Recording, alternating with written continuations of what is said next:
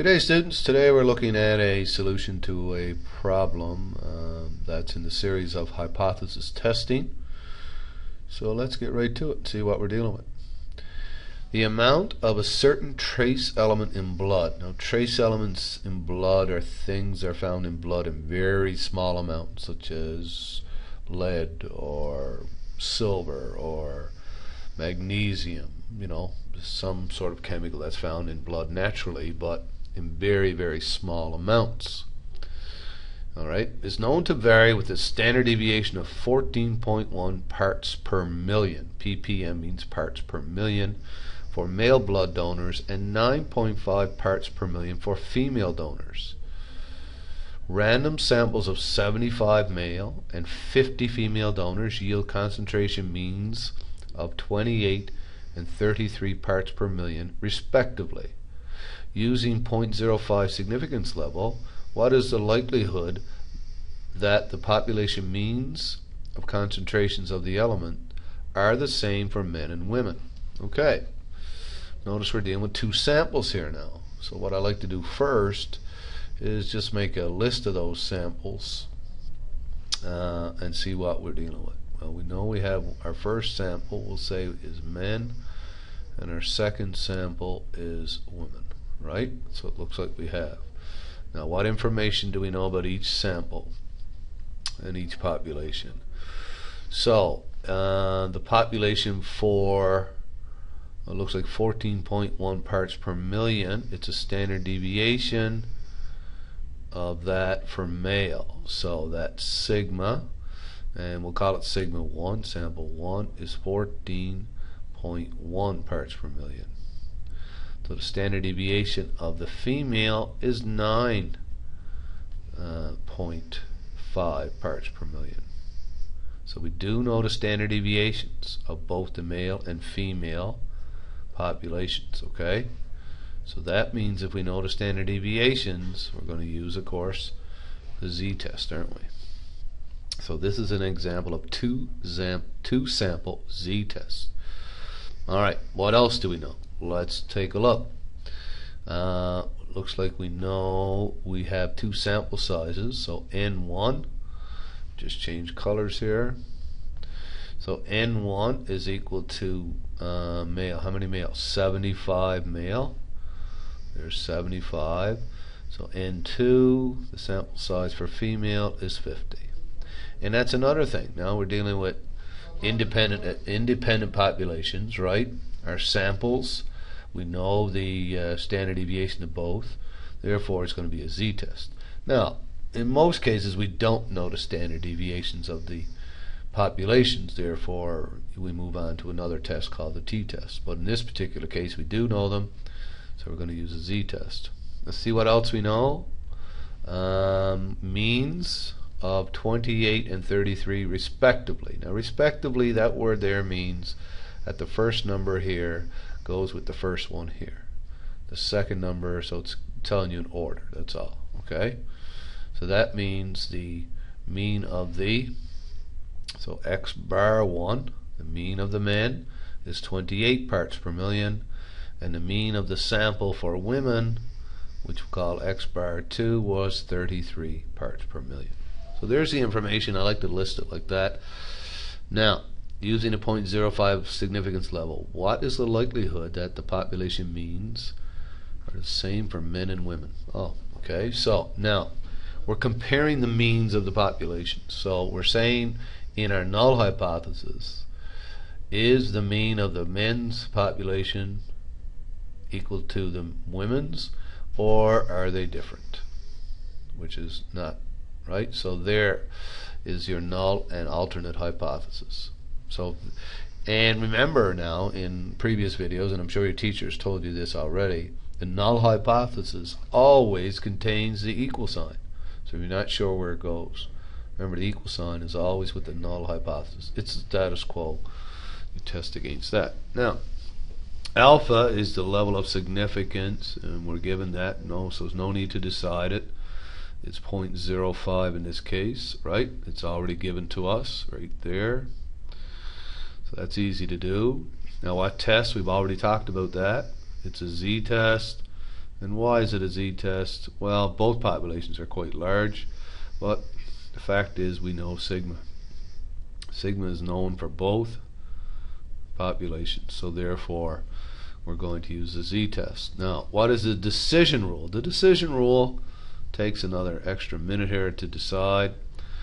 People call this the critical value section, so whatever you want to call it, but we do have to find the critical value. Now, before we can define any critical value, we have to know what type of test you're doing. Now, is it a left-tailed, some call it a lower-tailed? Is it a right-tailed? Some people call it upper-tailed. Or is it a two-tailed test? Well, hopefully you can see why it's a two-tailed. We're not concerned about whether it's just less than or just greater than. We're concerned that it's not equal to. So this is where we use a two-tailed test. So it can be above a certain value or below a certain value. And two-tailed tells us, right, something very important, that the area, then we're going to split alpha over 2. It's going to be symmetric on both sides, right?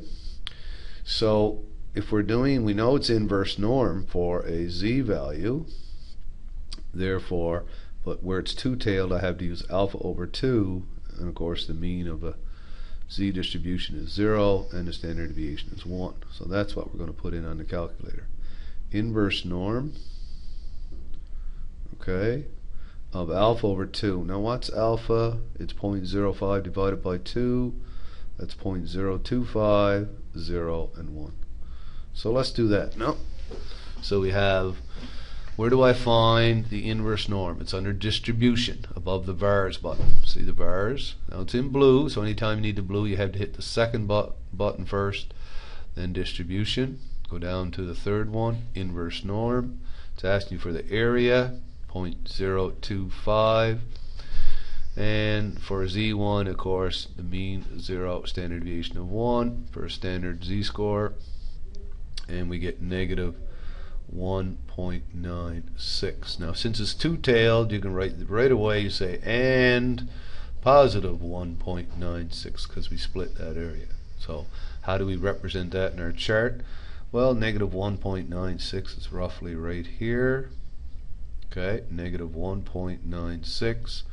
Positive 1.96 right here. And what we're saying then, and we're going to run the test in step 5, is this area right here. Okay, this area right here. I'm shading in now, very small area. Okay, this area here is alpha over 2, which is 0.025, and it's in our what we call reject the null hypothesis. Here, of course, the same thing. It's also 0.025 because we took 0.05 and split it, right? So alpha over 2 here for two-tailed. This is also in our reject region. Okay.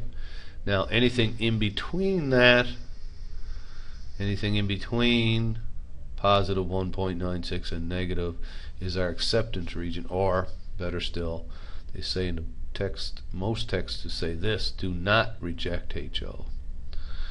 Now lots of people use the word accept HO, so for our purposes and from here on in you'll see me use both, so don't worry about that. Do not.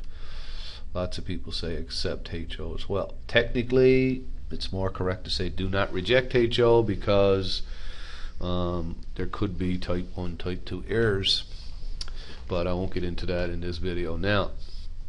Alright, so we have our critical values. In this case we have 2. So what's our decision rule based on what you've seen? Our decision rule is what?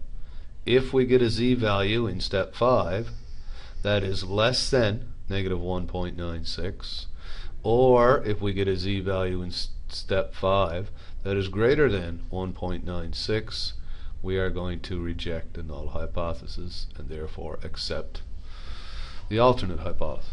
Okay? Now, before we run our conclusion, we got a little bit of work to do in step 5 as well. So steps 4 and 5 require an extra bit of work. So let's do step 5 now. What do we got to do in step 5? Well, in step 5, we actually have to run the test value.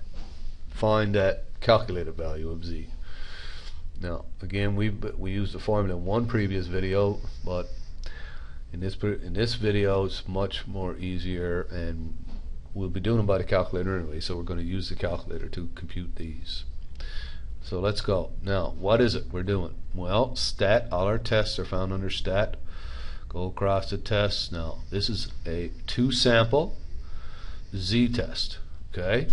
So this is a 2-sample z we're doing, right? So let me just jot that down here. Get rid of that for a second. Hold on. So what we're doing here now is a 2-sample, okay, z-test. That's how you find it in the calculator. 2-sample z. So let's go down to 2-sample z.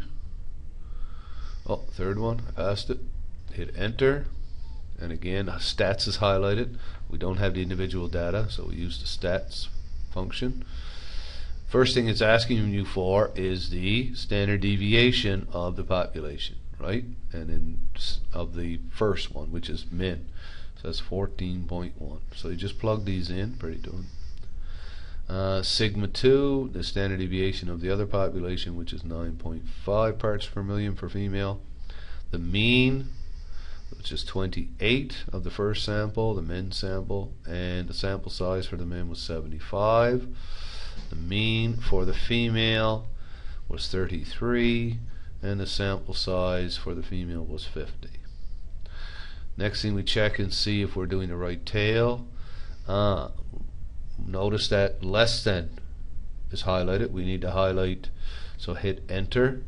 So make sure that not equal is highlighted, and then hit calculate. Now the value came out to be what? Let's jot that down. Z is equal to Z is equal to negative 2.37. Let's round off. Negative 2.37. Okay? Now, where does that fit in our region? Let's go down and have a look at that. Where does that fit in our region? Negative 2.37 is somewhere right here. Look. Let me just change the color here. Right there, so it's different. So here's negative 2.37 right there. See it? Now it's in our reject region, isn't it? So therefore we are saying reject the null hypothesis and accept the alternate hypothesis. Accept HA or H1 if you're using H1. Alright? So now the last thing I would do therefore is write my conclusion in words. And when we say accept HA, what does that mean? We'll look back at HA. We're saying the means for the men and women are not different, are not the same, right? They're not the same. So you should write that out in words. So we'll say the means. Now the means of what? The means of the concentrations of these elements, right? But I'm not going to write all that out. The means are not the same for men and women in this particular problem. Okay? Now the only last thing I want to tell you before I stop is look at the p-value. Lots of people will ask for that as well. Look on your calculator here, see p, 0.018 if I round off. What does that mean once again? That's just another way to, that's a probability test. 0.018 we got from our calculator, and remember if p is less than alpha we also reject. 0.018 is definitely less than 0.05, so this verifies our previous conclusion to reject the null hypothesis. Okay, therefore we are now finished. So this is basically extra, isn't it, right here? This is extra down here. This p-test is sometimes you're asked for it, sometimes you're not, so I'll just write extra next to that. Okay, that's the video done. There's an example of a 2-sample z-test with the calculator, using the calculator to do it. That's it for now.